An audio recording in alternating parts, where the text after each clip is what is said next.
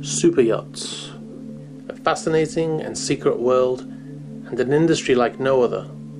Some of the richest and most powerful people in the world spending hundreds of millions of dollars to build their ultimate toys. If you are one of the many who is interested in a career working on these stunning vessels, then this video will help you get started.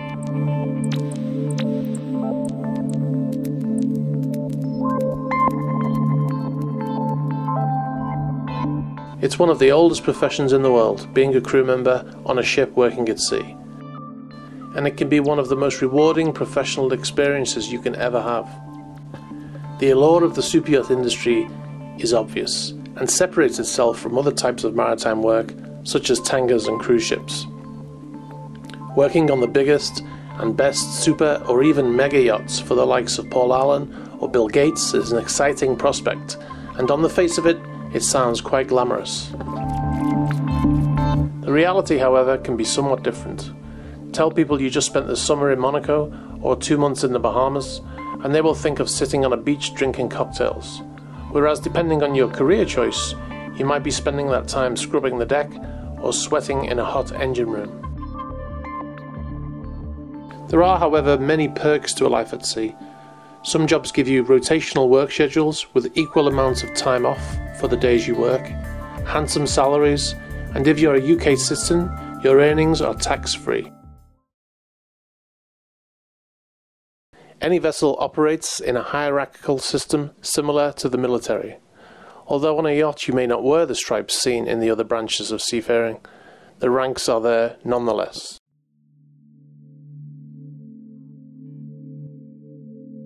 A yacht's crew is divided into 3 departments: deck, engine and interior.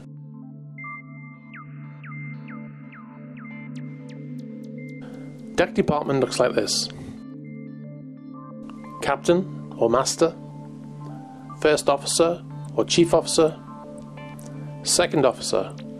You might find 1 or 2 second officers depending on the size of the yacht. Third officer, security officer, mainly on larger yachts, bosun, and deckhands. The number of deckhands depends on the size of the yacht, but it can be up to 10 to 15 on the larger yachts.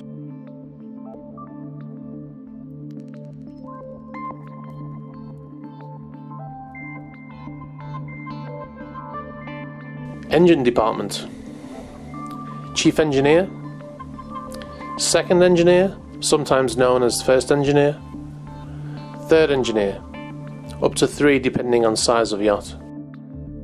Some yachts may employ a 4th engineer too, but mainly on larger yachts. ETO or electro-technical officer, electrician on larger yachts mainly, and motorman. They work in the engine room and report straight to the chief engineer, and also are mainly only seen on larger yachts. Interior or hotel department: purser, in charge of crew movements, financial management, etc. Assistant purser, only on larger yachts. Butler, seen on larger yachts, working directly for the owner, taking care of his daily needs. Chef, usually 2 on a yacht, 1 crew chef and 1 owner chef. Chief steward. Steward and stewardesses can be from 1 to 15 depending on the size of yacht. And laundry team. Sometimes stewards will rotate in the laundry. Larger yachts have dedicated crew.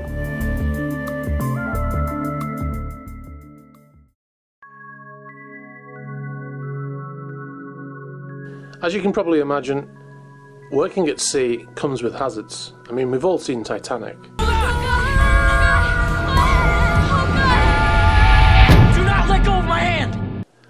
And as a result, all crew are required to carry out basic safety training before being allowed to work on board, and involves personal safety techniques, fire prevention and firefighting, and elementary first aid.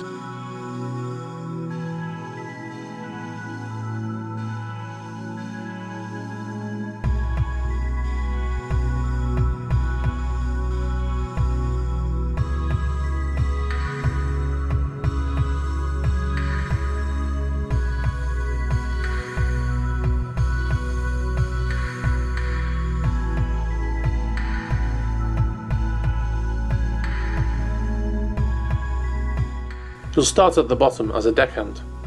The career progression would be deckhand, lead deckhand or assistant bosun, bosun.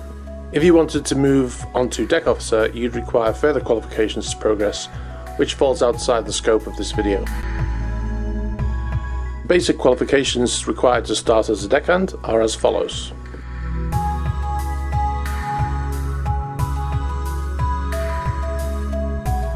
However, most captains and chief officers I've spoken to say only a Powerboat Level 2 is required. To start as an engineer, you will need an AEC or Approved Engine Course Certificate. You will be expected to keep a sea service book to record your time at sea and continually complete training courses to further your skills and work your way up to MEOL or Marine Engine Operator's License qualification.